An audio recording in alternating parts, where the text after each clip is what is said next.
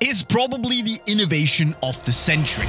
Nike have just unveiled their latest limited edition boot called the Mercurial Vaporized, which, well, it can basically get almost invisible. So Nike have succeeded in integrating tiny optical sensors into the upper, which capture what's behind the boot when you activate it via a capacitive sensor, and then it projects that onto the other side of the upper via micro LEDs, meaning that the boot camouflages itself so well that it looks close to invisible.